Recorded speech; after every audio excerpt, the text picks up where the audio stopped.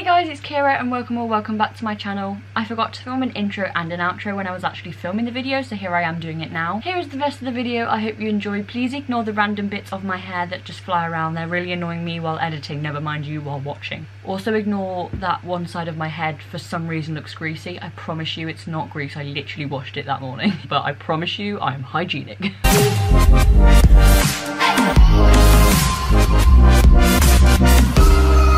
I have no idea why, but recently lots of people have actually been messaging me and asked me to tell them how to write a song and how the process works.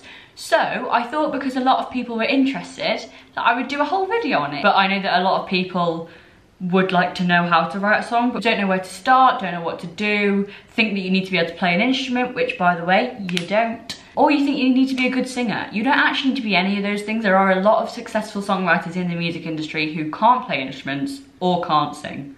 Sometimes even both. Maybe you're good at English and want to try your hand at writing songs, then honestly, just give it a go. You might write the next chart topper, who knows? If you're new to my channel, hi, I'm Ciara. I'm a singer, dancer, performer, and student. Please subscribe if you are new, it would really mean the world to me if you could. So, there are two ways you can go about writing a song.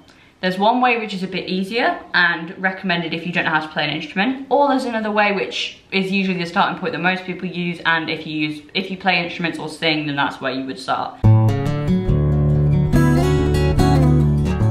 The first way that you can write a song is you can go onto YouTube, type in instrumental, songwriter's backing track, songwriting beat, anything along those lines, and basically just find anybody's video with a sort of vibe that you like, the genre that you like. If you're going to write a ballad, you can get like a piano composition that somebody's written. If you don't know how to play an instrument and you need a good starting point for a song, then this is definitely something you should do. The second option would obviously be to use an instrument. I play the guitar, ukulele, drums, piano, flute, like there's quite a few instruments that I play, and pretty much any of those apart from the flute and the drums I could use to write a song. I usually start out on either piano or guitar. More recently I've been writing a lot more songs on the guitar, but when I first started out and I didn't really know how to play the guitar, piano was quite good because it's quite easy to learn chords. When you are creating your own song, you literally just pick a chord progression that you like. You can either look up popular chord progressions online, or you can just find some chords which fit nicely together in the key that you've chosen. Now, you don't have to know music theory extremely well to be able to do this, but it does help if you do know your music theory, because you might be choosing chords that aren't in the right key. Just make sure it sounds nice to the ear so that you're not writing to something that just doesn't work. The most popular chord progression used in most songs across lots of different genres is 1, 5, 6, 4. So for example, if you're in the key of C major, then 1 would be C, 5 would be G, 6 would be A minor, and 4 would be F, which would sound like this.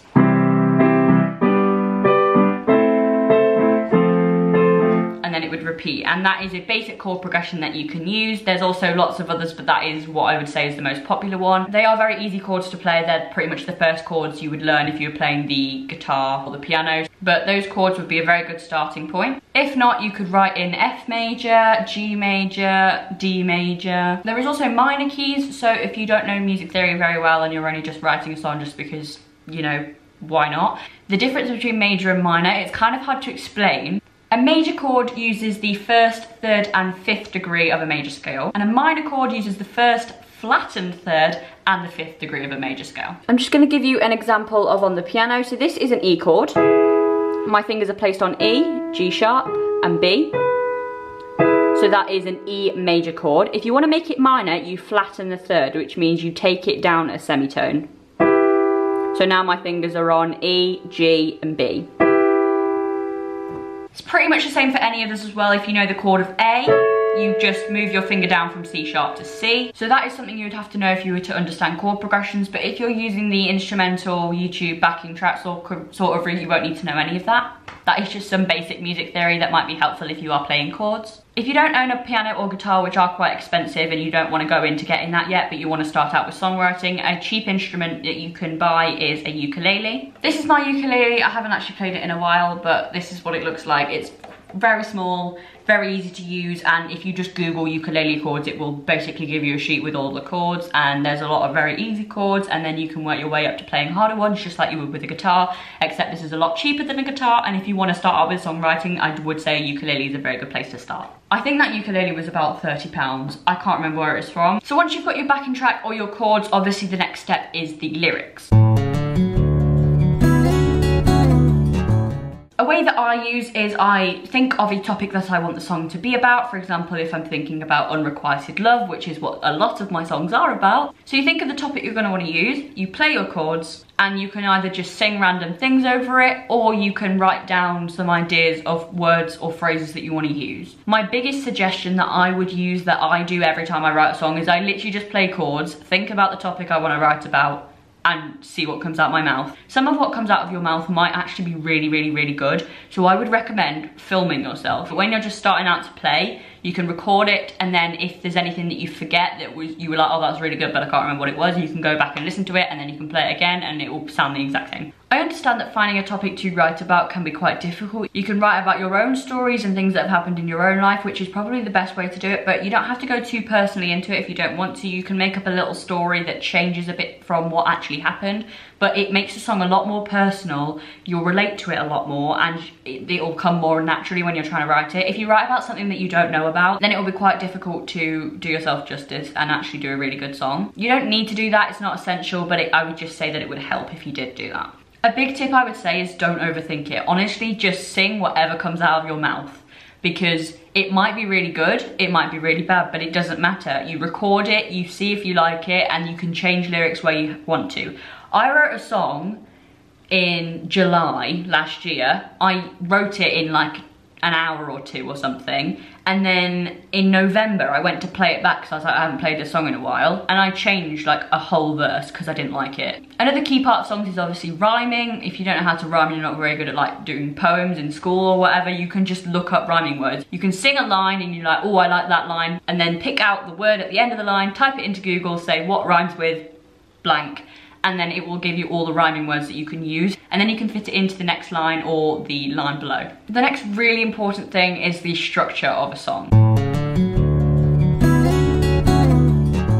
Now, most songs will obviously be verse, chorus, bridge, chorus, or a similar sort of pattern. I saw this thing once online, I don't know where it was, I don't know if I can find it again, but it said the chorus is for the fans, the verses are for the super fans. So basically, if you hear a song, you might know the chorus really, really well, but you don't know anything about the verse. For example, a song I have this experience with is Royals by Lorde. I love this song, and I think Lorde is an incredible singer. I know a bit of the first verse, but honestly, if you tried to make me recite the second verse, I would not have a clue what to say. I know the chorus back to front.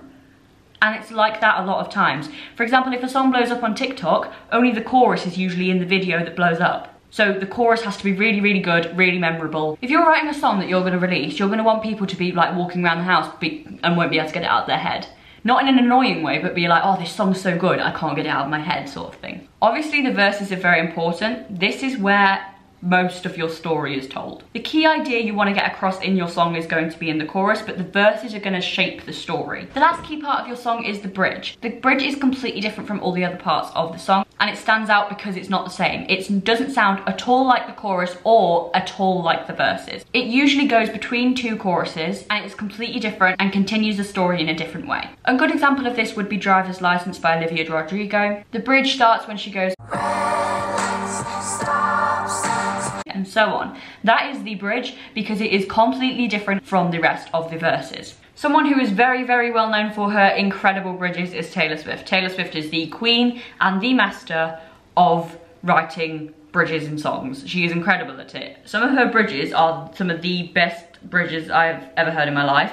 There's some of her songs that I don't even like, but the bridge just makes me like it. The song Out of the Woods, I find that song too repetitive and I don't like it, but I adore the bridge. The bridge of Getaway Car, wow. The bridge of All Too Well, masterpiece. The bridges can even end up being the best part of the song, and it's because they are different, and some people prefer the bridges because they don't like the sound of the rest of the song. That's fine. But as long as you have a catchy chorus, a verse that tells a story and builds up to the chorus, and a bridge that sounds powerful and is different and a completely new part of the story to what you've already told in the rest of the song, I'm sure you will be absolutely fine. You don't have to have the same structure as every other song. There are lots of different song structures, and you can even completely finesse the system and choose your own structure. That is absolutely fine. However, if you are new to songwriting, I would suggest using the verse, chorus, bridge, chorus structure, just because it's easier and you don't have to figure out how to work your song. If you're more experienced with songwriting, first of all, why the hell are you watching this video on how to write a song when you know how to write a song? Second, you can change it up, do what you want with it. You probably already have experimented with that anyway. I've done a lot of songs where I've actually started off with the chorus. You may know a lot of pop songs that actually start off with the chorus and then go into verses and swap round. That is absolutely fine, that is something you can do. I know I keep going back to Taylor Swift, but it's the best examples I'm gonna give. But an example of a song that starts with the chorus and then goes into the verse afterwards is Bad Blood. From the first second, she goes, "'Cause baby, now we got bad blood." That is the most well-known lyric of the entire song. That is the chorus. And it's a good way to start out if you want to draw people in straight away. And then if they like the start of the song, then they know they'll hear it again later. With titles, I honestly wouldn't think about giving your song a title until you've completely finished it. Some people start off with a title and that's what they base it around and then change it later if they want to. But honestly, it would be best to write your song and then see what the key sort of theme is or a key phrase that you've used and put that as the title afterwards. Make sure the song is long enough. Sometimes if you're just starting out, you'll either write a song that's too short and like a minute and a half or something because you're not experienced enough to know what you're doing to write enough of it, or it's too long because you've got carried away. Now, obviously a typical song is between 3 and 4 minutes. That is sort of what most songs are. There are some songs that are like 5 minutes, but unless you're a really, really popular artist, no one's gonna listen to your song for 5 minutes. Hate to break it to you. Something I would make sure of, especially if you're writing the song on the guitar, make sure you note down if you've used a capo, whatever you want to call it. I call it a capo. If it's called a capo, feel free to shout at me in the comments. Make sure you note down what fret you've put it on if you have used one, because you might come back to it and have not written that down, and it is a key part. Once you've finished writing your song, there is one important question that you need to be able to answer. Would you, the writer of the song, listen to the song? Do you like it enough to hear it on repeat? Because for example, if you are releasing a song, the week of release, and even when it's being mixed and mastered, you will have to listen to it hundreds of times, and by the time it comes out you don't want to be sick of it, because if it blows up or you've got a gig to do, you're gonna have to play that song, and you don't want to be bored when you're performing your song, because that will make the audience feel bored even if they love the song. So if you would listen to your song and you love it enough to hear it hundreds of times and you are proud of your work, then that is the most important thing. If you wouldn't listen to it, probably wouldn't do anything with it, but it's good to build your songwriting experience by writing songs on a regular basis. Today I drove through the suburbs and pictured I was driving home to you. That is the end of this video. I really hope you guys did enjoy. Thank you so much for watching. I hope it's helped some of you out. I've never done anything really like this before on my channel, but it's something that I am very knowledgeable about and something I'm very passionate about, so I wanted to share that with you guys. I thought I could help some of you out.